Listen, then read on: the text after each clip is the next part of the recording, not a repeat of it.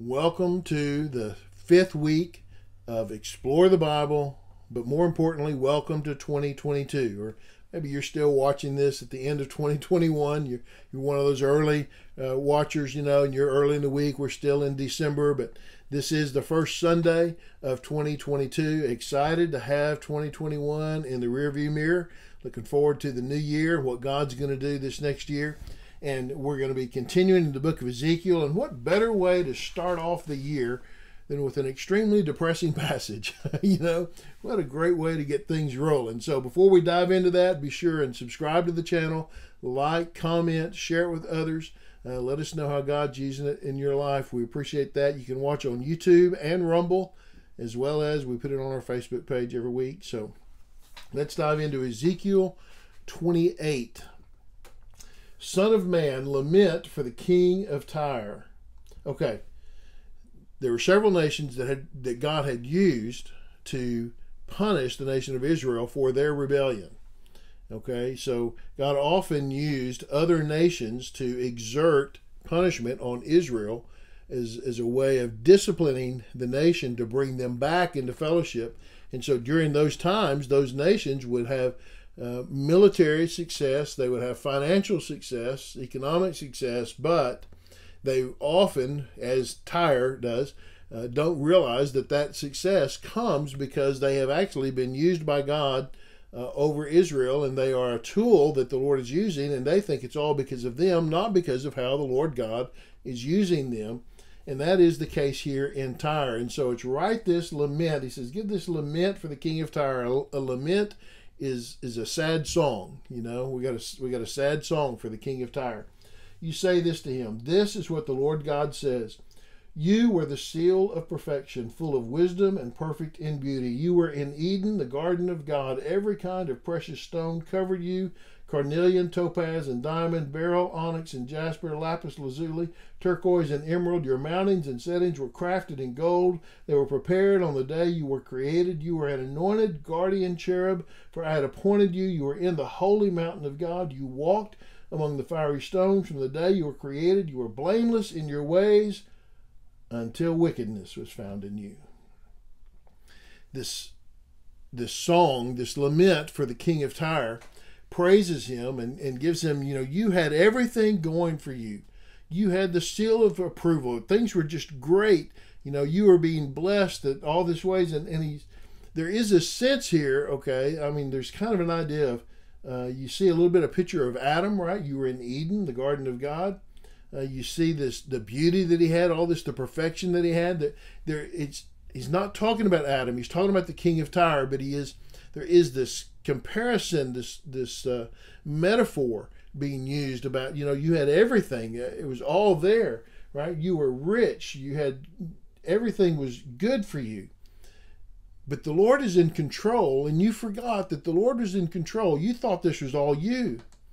He said you had everything from the day you were created. You were blameless in your ways. I mean, everything looked perfect until wickedness was found in you. Everything was great until it wasn't. There is this picture of them thinking they've done it all for themselves, but they had not. God had blessed them greatly, and the wickedness that was in them came out. Through the abundance of your trade, you are filled with violence and you sinned.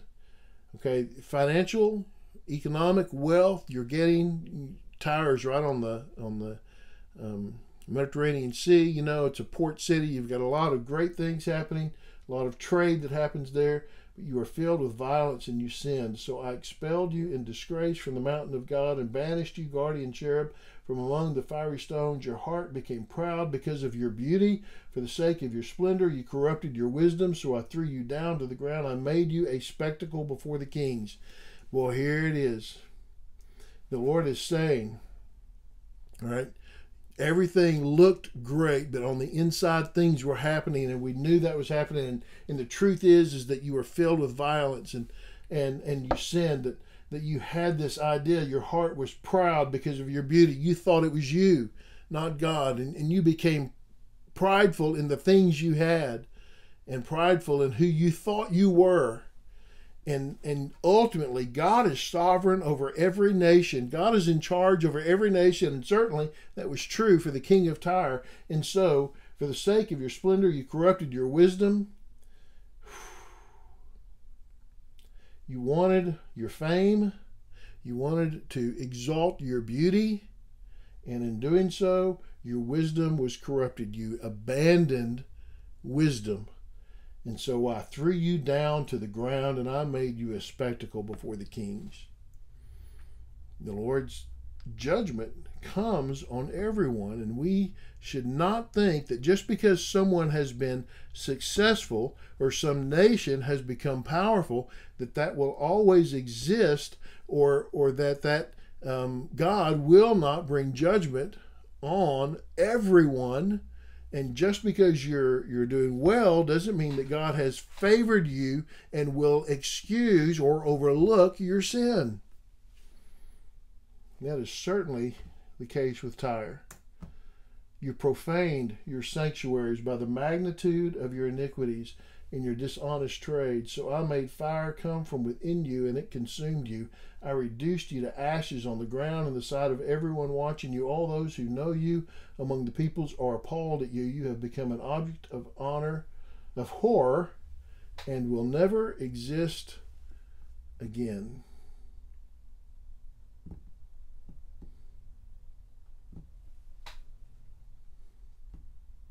You profaned your sanctuaries by the magnitude of your iniquities, dishonest trade. And so they were consumed from within. See this? The fire came from within you and it consumed you. It wasn't the outside enemy that attacked you. You consumed yourself. You destroyed your own selves. Now the Lord was involved in that. I reduced you to ashes on the ground in the sight of everyone watching. Everyone was appalled at you. You've become an object of horror that will never exist again. You won't regain that. We should be very careful. We should be very careful not to fall into the trap of thinking that because we have a lot, God is pleased with us. Because we are successful in the measure of the world, that God will overlook our sin, our rebellion, our anger, our bitterness, our hatred, our violence, our murder, our unrighteousness. We should not fall into that trap. But this is what the Lord God says. Here's the promise to Israel. When I gather the house of Israel from the peoples where they are scattered, I will demonstrate my holiness through them in the sight of the nations, and they will live in their own land, which I gave to my servant Jacob. They will live there securely, build houses and plant vineyards. They will live securely when I execute judgments against all their neighbors who treat them with contempt. Then they will know I am the Lord their God. Nation has been scattered by these other nations that have conquered them, right? And these other nations think they're high, but the Lord's promise is, listen, Israel, I'm going to regather you, and those other nations will suffer for their sin, right? I will demonstrate my holiness through them in the sight of the nations, and they will live in their own land. There's this, okay, God's holiness will be shown. He will make his holiness known, which means he will judge everyone. He will judge the nations. Do not think that God will just allow his holiness to be spit on, that he won't show who he is, right? And you talk about, look, he says, I will give, and I love this word, securely, right? They will live there securely. They will live securely when I execute judgments against all their neighbors who treat them with contempt. These other people that treated them with contempt, that hated them, Tyre and these other nations, they will have judgment executed against them.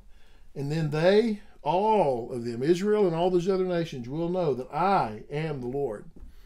Especially Israel will know I am the Lord their God. I am God.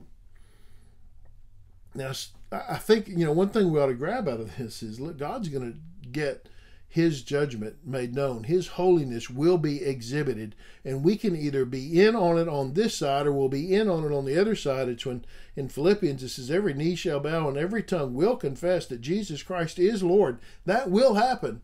Now, you can bow now or you can bow then, but you're going to bow sooner or later, because the Lord will make his holiness known. And do not think that his mercy at this point, or his patience at this point, means that he won't do it. He will. Do not think that because I've gotten away with it this long, I'll get away with it forever.